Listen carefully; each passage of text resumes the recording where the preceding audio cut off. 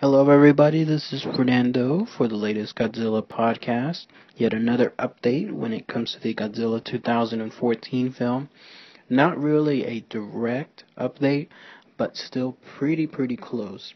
And what I mean is by this, it looks like there was a little bit of shakeup today with regards to Legendary Pictures and some of their marketing gurus. There was a gentleman there who goes by the name Joel Chiodi. I guess that's his last name, Chiodi, Chiodi, and he was their executive who was there for a while, it looks like, at Legendary Pictures.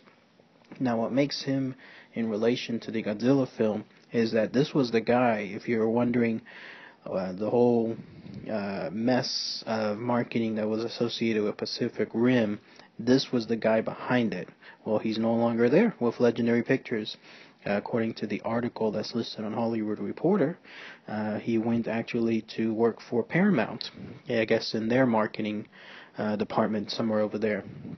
So again, with regards to Pacific Rim and the marketing mess or the lack of marketing, everything that was essentially wrong with Pacific Rim, this was the guy that you could say was behind it all. And with regards to that, he was also working most likely with some of the Godzilla properties, but now he's not there anymore. So what does this mean for the upcoming Godzilla film? It's hard to say yet because Legendary has replaced him with someone named Emily Castell as his chief marketing officer. And so it looks like she will be working with the remaining time period in terms of marketing the Godzilla 2014 film. Again, it's hard to say how this will affect the film because we don't know. I don't know her work. I don't know what she's done in the past, really, whether it's good or bad. So it's all up in the air right now.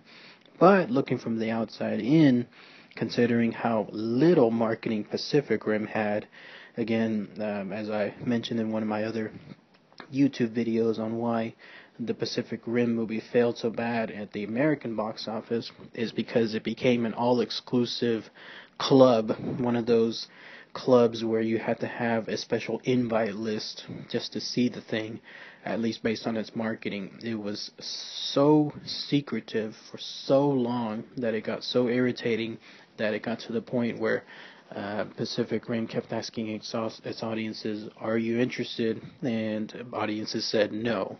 So that's what can happen. That's what leads to this backfire when you have a situation where you're marketing something to the people. You're trying to keep it secret to make sure that there's still some surprises left.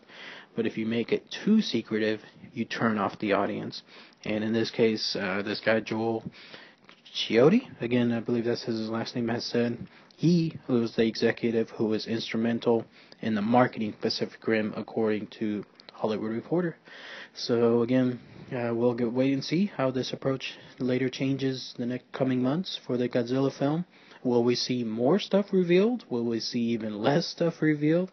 I don't know. It's all we have, of course, is the recently released teaser trailer. No indications yet that there's anything else that's going to be released anytime soon.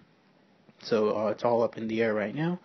But it's always fun to guess on these things. So, but taking a far shot guess, I would say that this is a much better thing. Because, again, of the huge mess up that was with Pacific Rim, we don't really want that at all with Godzilla. We don't want audiences to once again be turned away by not even having a single shot of Godzilla in clear view before the film is released.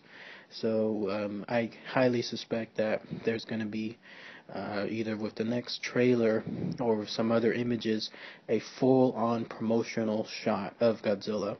And that's something that we'll see if that comes true. So, alright, everybody. Thanks. Care. Bye.